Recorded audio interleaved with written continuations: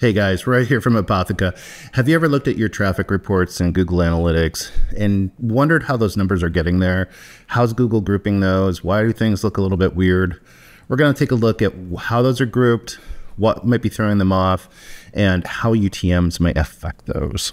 All right, so let's dive into this report.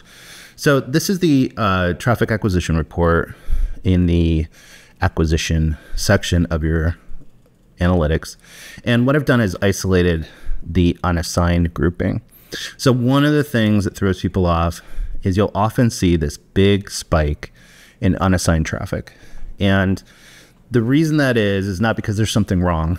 It's because it takes 24 to 48 hours for Google's algorithm to really figure out what channels it wants to put different traffic and events into, or where it wants to assign them. So typically, if you're looking at live data or the most recent data, this is going to be a big spike for the last day. And then that will kind of go away. And you will actually see these numbers change over the course of 24 to 48 hours. It's super disconcerting for executives. It's super disconcerting for a lot of our clients. They don't understand why those numbers are changing, but they do change. And that is part of why, is it just needs to figure those out. So if you see that spike in the last 24 hours, that's most likely what it is. Don't freak out. Likewise, if you see other channels that are not showing the usual traffic, because maybe they're a little bit lower, because maybe some of this unassigned stuff is not being assigned correctly to those channels.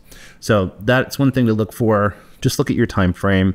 You do have to be a little patient with GA4. It's, like I said, super annoying, but it is what it is. You just need to be able to communicate that to your executives or clients. The other reason that you may see some oddities is if you look at unassigned, why is that unassigned, right? So sometimes that's just because, like I said, it's just recent numbers and they need to reassign that. Or it could be because of how Google is defining that unassigned group. So essentially, Google looks at a number of things. In its documentation here, you can see this is how it will group traffic and events.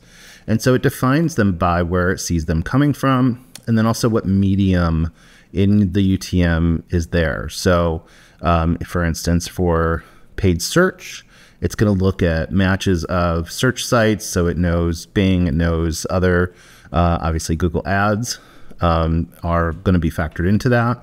And then it's also looking at where the medium matches, and it's going to need to contain this wildcard for what is essentially CPC or CPM, PPC, so that's basically anything starting with CP and then another letter, whether it says PPC, retargeting, paid, that type of thing. So it's going to look at that and say, okay, it's coming from Google Ads and it has one of these mediums. So these are the source mediums in your reporting. So if you go back here, one of the things you can do is look for session, if I could spell, session source medium. And so that's what this is. So the first part is that source, and the second is medium. And so on here, you can see the typical taxonomy for paid search would be Google CPC. Now, that's how Google puts that in there when they're doing the integration between Google Ads and Google GA4. Obviously, you can do manual UTMs in any of your programs. And we'll take a little bit closer look at that in a minute on how to do that correctly. But Google prefers that taxonomy to that. And then it's going to know exactly where to bucket that. So you can see that it is bucketing it in paid search correctly. Now, if you do have a lot of unassigned, one of the things that you can do is look for unassigned in here. And the only unassigned in this program is not set. We do have other clients where you'll see a whole list of unassigned that have other marketing programs in them that they just don't understand. So it could be maybe you have a campaign or a medium or a source that's set to incorrectly to something So instead of email, for instance, maybe you have the name of the email provider. So for instance, down here, they want to see email as part of the source. So it should say email or a variation of email. And then the medium should also be email or a variation of the email. And we've seen clients that'll put like WebChimp as the source, or Klaviyo, or some other email provider in their HubSpot, that type of thing, or the CRM. And if that's the case, Google doesn't know where to put it because it's not following the correct protocol. And so it's just going to put it as unassigned. So you'll be able to see it in the report here under unassigned, and you'll see that it's not getting categorized correctly. So, and again, like I said, we'll look at the URL builder here in a second to how you should be building those. We will put a link to this in the description of this so you can actually use this as a guide for how you should be structuring your URLs. We're also going to put together an easy to use spreadsheet that you can use where you can start keeping track of your campaign data, and it will help you build these URLs without using the tool that we're going to show you in a minute. Okay, and just real quickly, the other thing that you're going to see here sometimes is not set. And so not set just means that something happened that Google wasn't able to read any UTM data or understand where it was coming from. Sometimes it'll just throw it into direct. If it doesn't understand where the visitor is coming from, it just buckets it in direct. Sometimes it throws it into unassigned. And that happens sometimes when, for instance, if there's a redirect on your site and Google doesn't understand where the people are coming from, it will bucket it in one of those channels because maybe the UTM got stripped off the URL when it redirected. That's a pretty common thing with certain site setups where it will strip that. The other is that if you have a slow loading page, a lot of times your analytics code won't get completely tracked or loaded before somebody does something. So in a situation like that, maybe you have a very slow moving website, a person has landed on it, they've already clicked or done some of their event, moved to a different page, and the tag hasn't fired correctly. So it's not going to track them correctly for that landing. So when they do go to another page, and if it does track them, it's not going to know where they came from. So it's going to see that as either direct or unassigned. A lot of times direct, because that UTM basically doesn't exist anymore. They went somewhere else and it didn't capture it and didn't set it for them to take credit for those programs. So one of the things you can do there is just keep a track of your page load speed. If you see this being a problem continually where things just don't seem like they're tracking correctly, that will be a potential issue. We had a client that was seeing weird numbers for quite a while, and they eventually figured out that where they had it set in their code was the analytics tag was firing way down the list of things that got fired on the site. So it would fire JavaScript and other third-party tools and that kind of stuff. And analytics is way down the list. So a lot of times it wasn't even really firing before people did other stuff, and it was throwing their data off. Okay.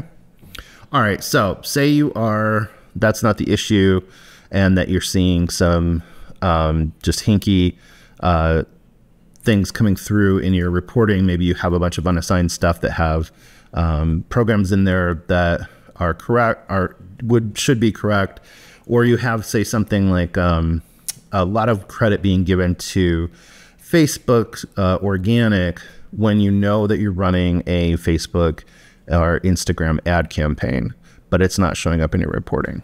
Well, that's because you're not building the UTM correctly. And so like we said, if you look at this, if you look at the organic and paid social, so it's going to list a whole section of sites that it knows are social sites, okay? And it's going to do that for organic as well down here. It's going to look at those social sites. If it doesn't see the correct medium that says social or whatever,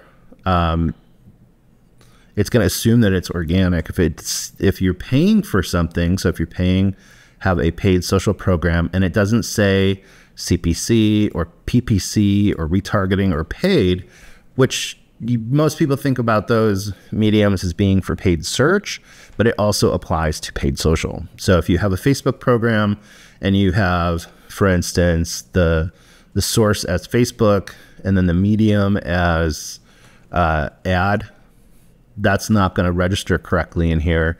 It's going to think that it's organic or some other program. It'll probably put it in organic. Okay. So keep in mind to check this when structuring that. One easy tool that you can use to make sure that your campaigns are tagged correctly is, and that you get the structure set up correctly, is this handy campaign URL builder. We'll put a link to this too in the description. But essentially what you do is you put in your site, you can put in a campaign ID if there's a specific ID for your campaign. You can put in your campaign source. So again, going back to analytics, that is the first part of this. That's the source for the campaign. Okay. Back here. Then the medium. And so that medium is what we just talked about. This has to be, for instance, if it was a Facebook campaign, it needs to say CPC or paid or one of those variations in here, retargeting, paid, PPC, or CPC, for that to work correctly. And then your campaign name can be whatever you want. That can be something that you have a taxonomy for within your company that's going to tell you what campaign that was for.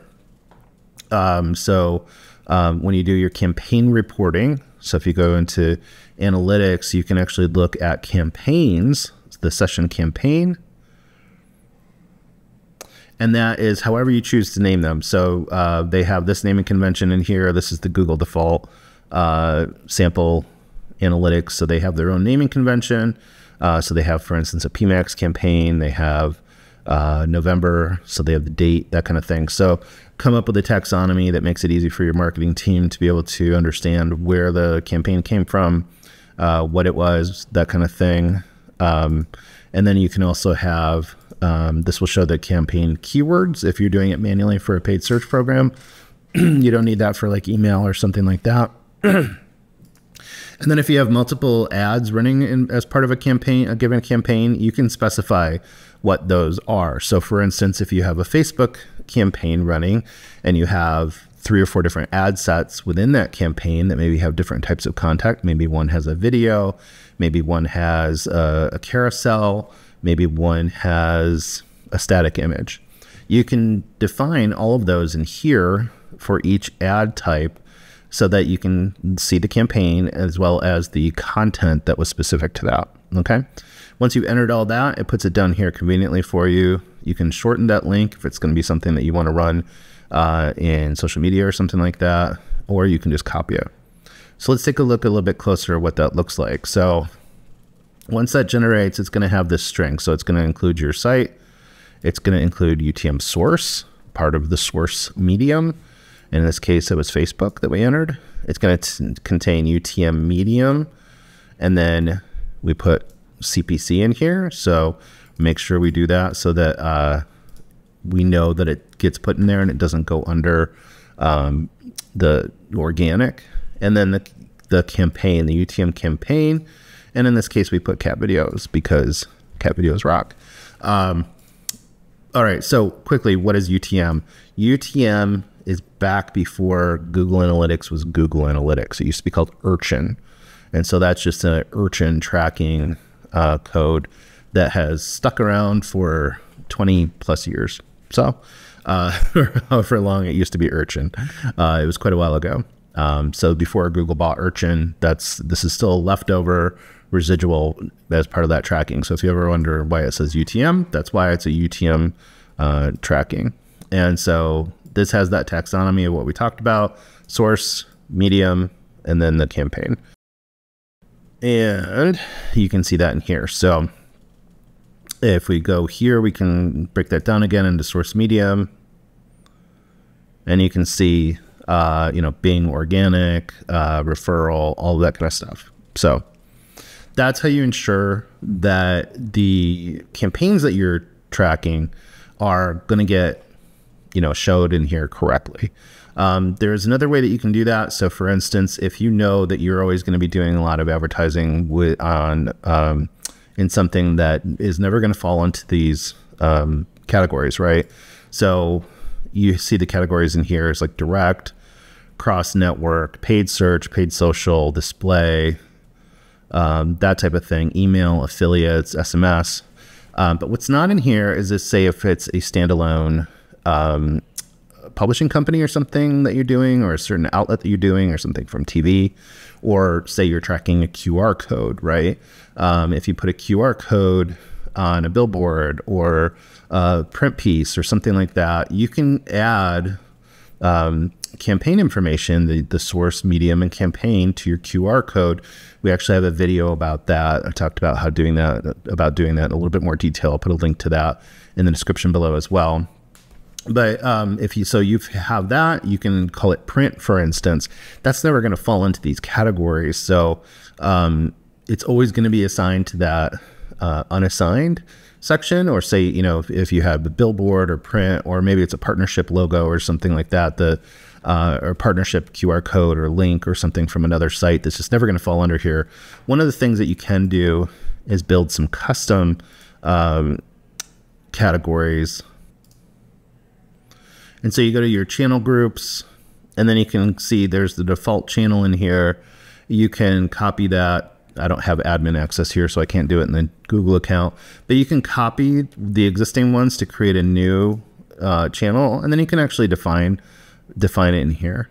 So you can give it a group name, description, and that type of group, and so you can actually save that. So next time you go to your reporting under traffic and whatnot, if you go to acquisition, traffic acquisition, it'll be under here. Instead of default channel group, you'll have the custom one that you've just created. And so that way you can organize it if you have a lot of those types of campaigns that you would like to report on by default. The other thing to do, obviously, is just do reporting by source medium. That does get a little messy, though, if you have a lot of campaigns and a lot of different sources for your traffic. Again, this campaign builder can help you do this. One of the things that we highly recommend, like I said, we'll link to a spreadsheet that does this as well, where you can have your team fill out the various campaigns so that you can establish a taxonomy that is the same both for your team as well as any agencies or third parties that are doing this for you. One of the things that we see all the time, for instance, is if you've had a couple different agencies come in, they're doing different types of campaigns. Maybe you have one that's doing email for you, one that's doing paid search, one that's doing affiliate, whatever that is. They may be using different terms for all of the different programs. So we've seen clients, for instance, that'll have like a social media program, a paid social media, that'll say paid FB paid as the medium, and it's all sorts of different naming conventions in there, some of which are not correct. They're not going to show under the taxonomy that Google's defined. And obviously it just makes it more difficult if you are trying to sort things by source medium or understand, in your reporting what's happening. It's just too many variables that you're going to have to try to filter on and try to roll up. So establishing that taxonomy and sticking to it and making sure it's clear and everybody understands how it's built is going to help you in your reporting, and it's going to help you in your data, and it's going to make sure that everything is aligning up correctly. So this is quick and easy, but it's a good way to understand UTMs in your reporting, a good way to build them, and make sure that your reporting matches them. As always, if you have any questions, let us know. If you need help with your marketing programs or with your analytics, we're always available. We have a link down below for a 30-minute free consultation. So hit us up for that. We'd love to talk to you. And as always, if we can help you with your marketing programs, we're interested in that too. If you have questions, leave them in the comments. We'll try to answer those as soon as we can. Thanks.